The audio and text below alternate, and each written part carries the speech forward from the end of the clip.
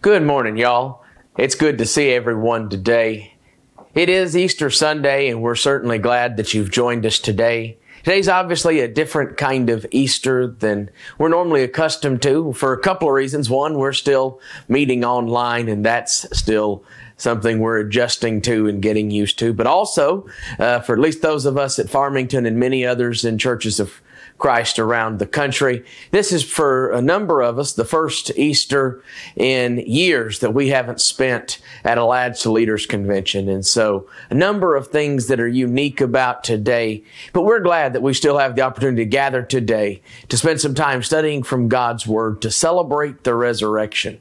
And we're certainly going to focus a lot more on the resurrection, our worship hour here in just a little bit.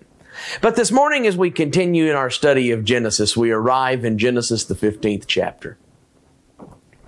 Genesis chapter 15 is in many regards one of the most significant chapters in the entire story of Abram or Abraham and God's selection of Abraham and his descendants to be His chosen people. In that regard, it really makes it one of the most significant points in the entire story of God and His efforts and His plan to redeem all mankind.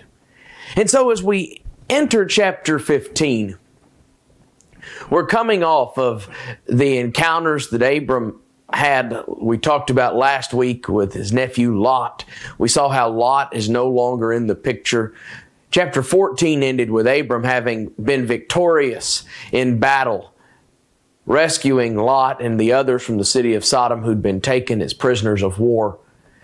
And it ended with Abram being praised and blessed by Melchizedek, this king and priest who worshiped the same God of creation that Abraham did. And so this morning we turn our attention to chapter 15. And chapter 15 begins with these words. After these things, the word of the Lord came to Abram in a vision. Fear not, Abram, I am your shield. Your reward shall be very great. But Abram said, O Lord God, what will you give me? For I continue childless, and the heir of my house is Eliezer of Damascus. And Abram said, Behold, look, you have given me no offspring. A member of my household will be my heir. So chapter 15 opens here with God again reinforcing the blessing that He has already blessed Abram with. He's reinforcing the blessing that Melchizedek indicated to Abram in chapter 14. He promises Abram that I am your shield and your reward shall be very great. These words here, shield and reward, both of them are rather militaristic. It's in the context of chapter 14, where Abram's just come off of this major battle. When God says, I will be a shield about you, I will be your shield, He's talking about it in the context of, I am going to protect you just the way I did. And your reward, remember, chapter 14 ended with Abram refusing the gifts, refusing to take the spoils of war after he was victorious and secure, and that the king of Sodom was offering to him. But God says, don't worry, Abram, I am going to give you a reward, and it shall be very great. But notice what Abram says there. He says, God, what will you give me? For I continue childless. If we think back to Genesis chapter 12 that we talked about 2 weeks ago, at the core of that promise to God, promise from God to Abram, was a promise to make him the father of many nations. It's a promise that we saw repeated last week. And yet, in all of this, Abram's at that point where he's wondering how long this will continue. God has made him a promise, but it doesn't look like anything is happening. In fact, Abram is is at the point where he says, the heir of my house is Eleazar of Damascus. Eleazar of Damascus was one of Abram's slaves, one of his servants. Now, as we talked about last time, it seemed that Lot was going to be the heir. And in the ancient Near Eastern world, childlessness was a major concern. It was not uncommon for someone who was childless to adopt a member of their family to be the heir. And it certainly indicated, as we saw last week, that Abram was intending to adopt Lot, to make Lot his heir. But yet, Lot chose to go settle in the land of Sodom, to move to the east, to further himself from God and separate himself from his uncle. So now Abram didn't even have a family member to adopt.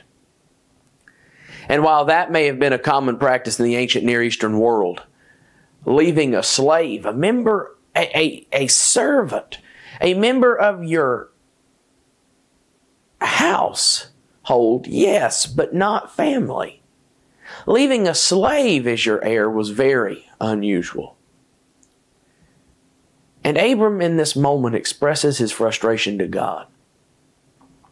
Have you ever been there? I'm sure you have. We all have. We're praying and praying and praying, and we know that God is faithful, and we know that God will do something, but we can't help but wonder, God, where are you in this? When are you going to do it? God, you said you'd never forsake me, so why do I feel so alone? God, you said that you would provide good gifts. You said that you would take care of us if I trust in you, but God, where are you now? How long am I going to have to wait? We understand this feeling of Abram very well. 2 weeks ago, when we first looked at the call of Abram, one of the things we talked about was the relatability we have. That in reality, Abram is far more like us than sometimes we think. And I think this is one of those moments. One of those moments where we are reminded of what it looks like and what it means to be waiting on the promise of God and feeling like God is nowhere to be found. But God doesn't leave Abram in the pit of his despair. Notice what God says there in verse 4. And behold, the word of the Lord came to him. This man shall not be your heir. Your very own son shall be your heir. And he brought him outside and said, look toward heaven and number the stars if you are able to number them. Then he said to him, so shall your offspring be. God says, Abram, I hear you, but I have not forgotten you. You don't need to worry about making a slave your heir. I'm not going to bless you through a slave, Abram. I promised to make you the father of many nations, and I intend to do so. You're not going to have to worry anymore about who your heir is, because I'm going to give you a son. Your very own son. God ties this promise to Abram's flesh and blood. And he says, you are going to be blessed. From there in verse 5, he told him to go outside and look toward the heavens. In many ways, this is God answering Abram. In verse 3, depending on the way your Bible translates it, it may say, behold, you have given me no offspring, or look. But it's the same idea here. The word translated behold in verse 3 can also be translated as look. And so here we have Abram saying, look, God, you haven't given me a child, but you've promised me this. How much longer am I going to have to wait? What are you really actually going to give me here? And to Abram's look, God responds with a look of his own. He says, look to the heavens and count the stars if you can. God knew he couldn't. And he says, that is how prosperous I will make you. And so it's in this context then that we come to verse 6. Verse 6 might be one of the most significant verses in the entire Old Testament. And really in the entire story of Scripture. In verse 6, we read these words, "And he, Abram, believed the Lord, and he, God, counted it to him as righteousness." He believed the Lord, and he counted it to him as righteousness. When it says here that Abram believed God, what it literally means is Abram placed his complete trust and confidence in God. He placed his full assurance and hope in the God who had led him this far. And when he put his full and undoubting trust in God, believing, fully and deeply believing, it says God counted it to him as righteousness.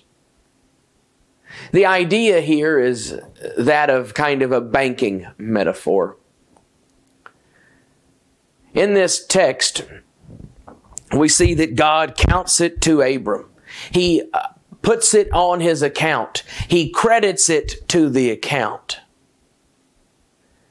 In our bank accounts, in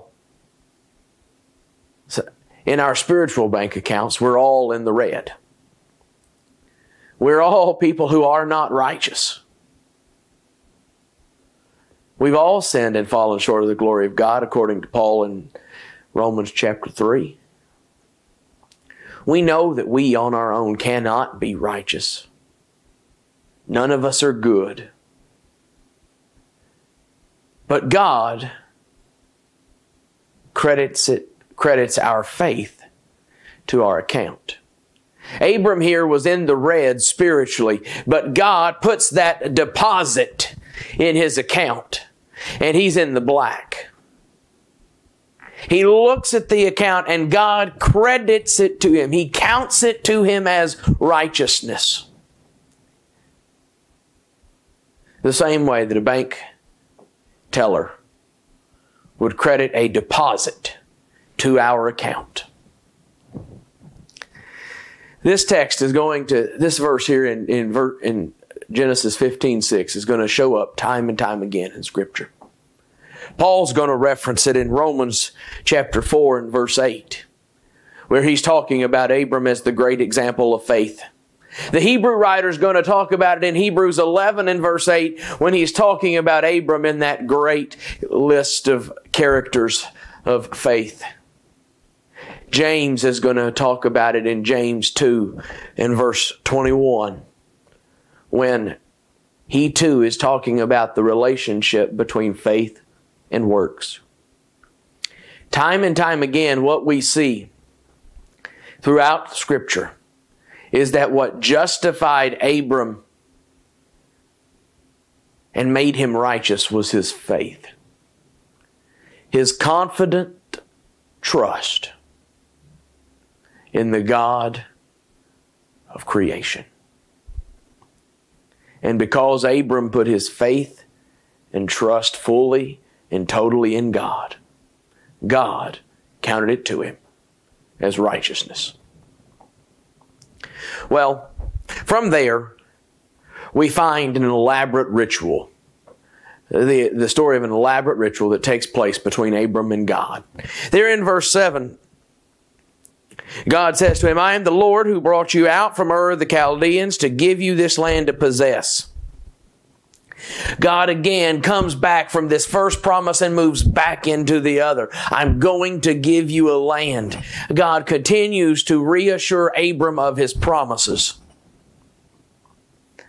And so, Abram follows that with this question, "O Lord God, how am I to know that I shall possess it?" To some, this might seem like a question of doubt. That Abram, after he's just been counted righteous for his faith, here is saying, "Well, God, I don't believe you. Give me some kind of evidence." But it's not actually that at all.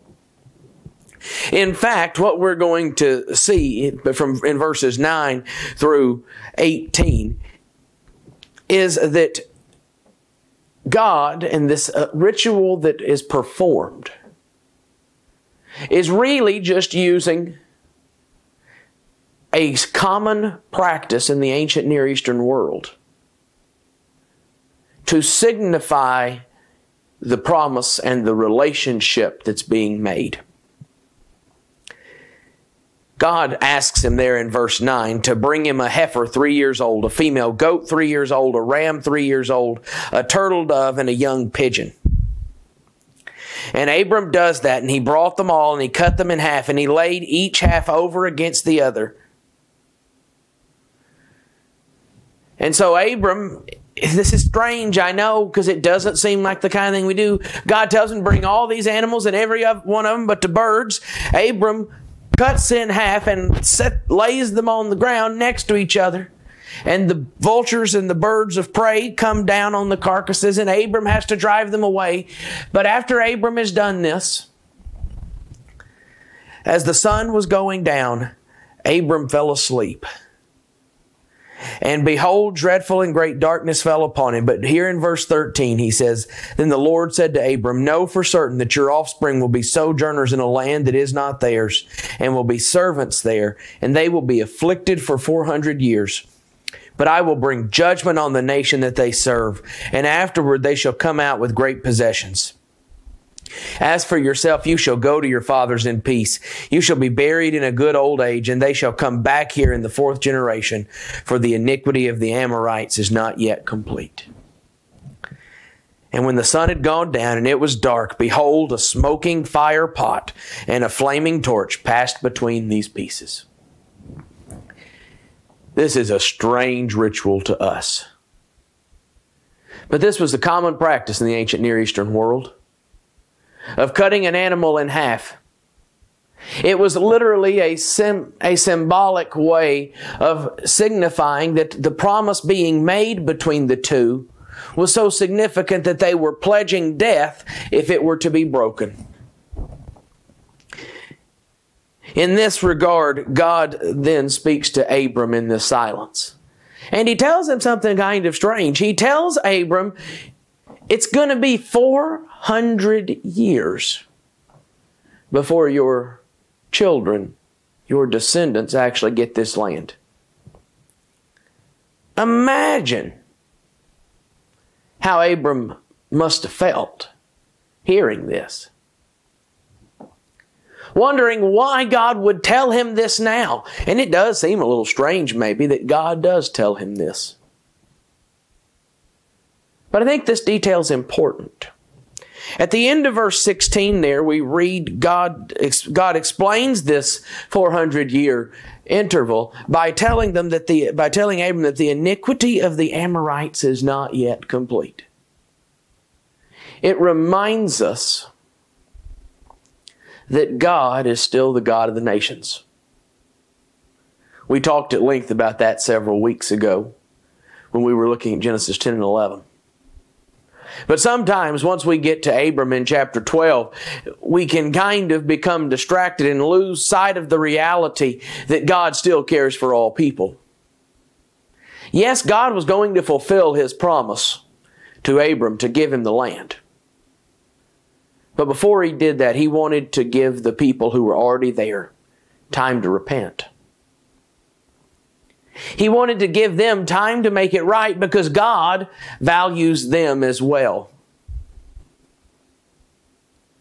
The Lord is not slow concerning His promises, as some consider slowness, but is patient, not willing for any to perish. God is a God of mercy and a God of grace.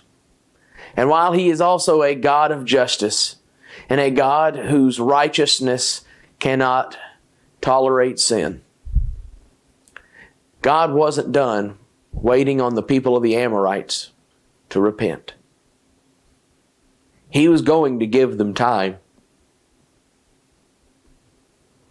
Why might God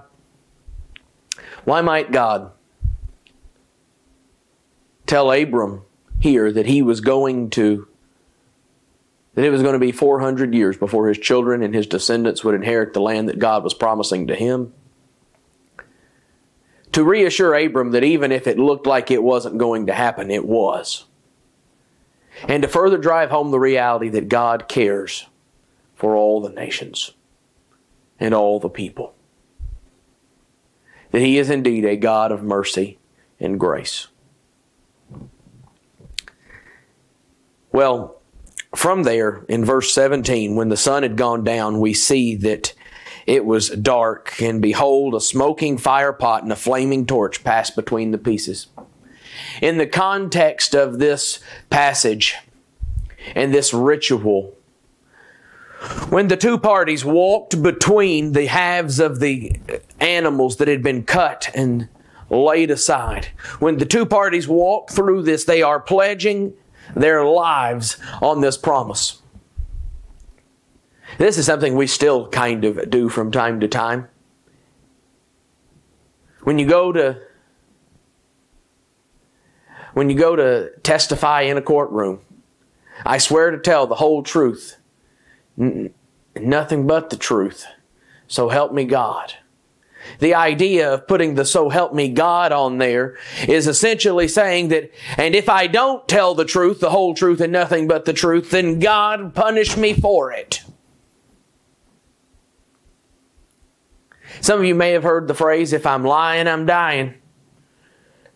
Again, a way of essentially saying, albeit not generally in a real and serious way, but essentially still saying, if I ain't telling the truth here, you might as well go and kill me. We still, in many ways, make oaths like this.